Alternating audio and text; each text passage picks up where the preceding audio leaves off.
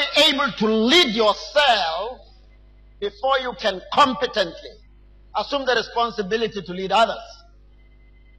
If you can't manage yourself to the point where you are a concern to us, a concern to others, then you are not fit to lead other people. As a matter of fact, you don't necessarily need other people to be an effective leader. You can be a leading baker of cakes all by yourself. Everybody wants cakes in your community. It is you they look for.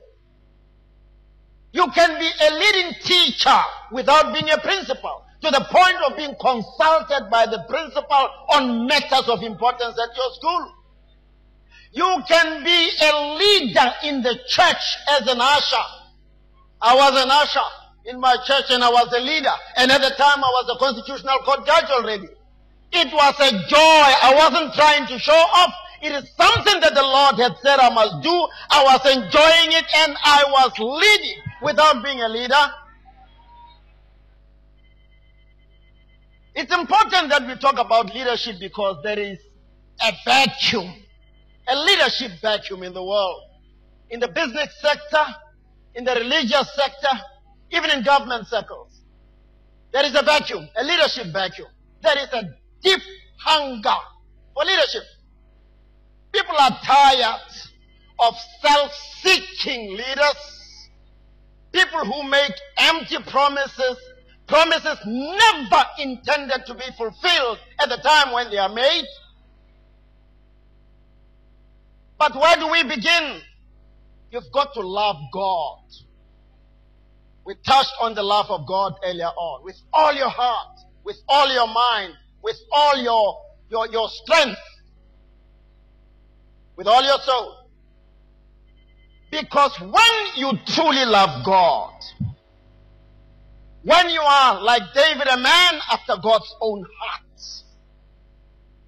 when a Goliath comes against your destiny and the destiny of your nation, your attitude will be, I will not allow this uncircumcised Philistine to insult my God like this.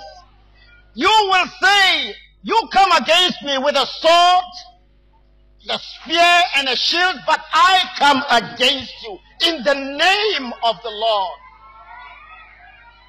You will remember those challenges that come against your nation, your continent, that this battle is not mine. It is the Lord. I'm only a vessel. And because I know that I enjoy the full backing of the Lord, I'm coming against you, Goliath, with a sling for that matter.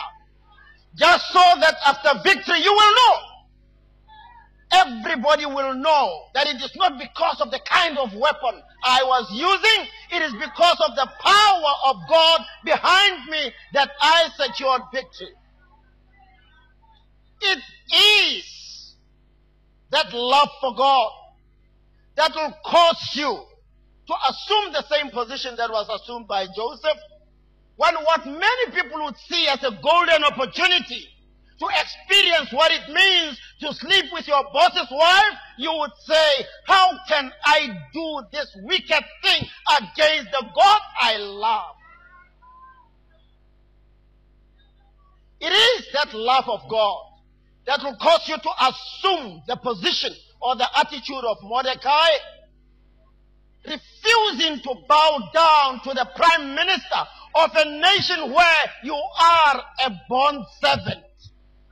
That Mordecai was a machingila. He was a gate man, a man of no consequence before the eyes of many. What they did not know was that he was a prime minister in the making. He had to demonstrate his commitment to God so that God can take him from the gate to the prime ministerial office. You've got to love God. 2, you've got to love yourself. You've got to love your people. You've got to love that which you are doing. What am I talking about? David had to love the flock he was a shepherd of. in order for him to lead that flock well, in order for that experience of being a shepherd to be used effectively to shape his leadership capabilities. That is why when the bear rose against him, unlike many of us, he did not look for where to run to. He confronted the bear. He knew that he was in training. Somehow he must have been told by God, although it is not written, that greatness awaits him for as long as he could surrender absolutely unto the Almighty God. So knowing who is behind him, knowing that he fulfills a leadership role, not for himself, but for the God that he loves, knowing that he was looking after the family asset without which they would have no means of survival, he said, bear, come here.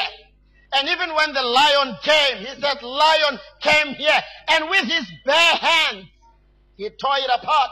That's what 1 Samuel chapter 17 tells us. He didn't use any weapon, his bare hands. The bare hands of a 17-year-old. He tore it open. And when Goliath came, remember, this was preparation for the full-blown manifestation of his leadership capabilities. When Goliath came, for 40 days, the word of God says, frustrating the people of God, even the king was trembling, even his elder brothers were trembling, the trained soldiers were trembling. The one who loved God and who had built a close relationship with the Most High God, the prayerful one, the one who was possessed by the word of God, the one who meditates on the word of God and praises God according to Psalm 119, 7 times a day, confronted the one that nobody in that nation was prepared to confront. He appeared before the king and was talking to the king about what is to be done. The king, oh, you haven't been trained. How can you confront this man? This is a mighty warrior. He said, no, forget about that. I have a testimony. The God who made it possible for me to destroy the bear and the lion is the same God who will help me to secure victory against this Goliath. Who is this uncircumcised Philistine? The rest is history. Not only was Goliath destroyed, but so were the multitudes of the Philistines.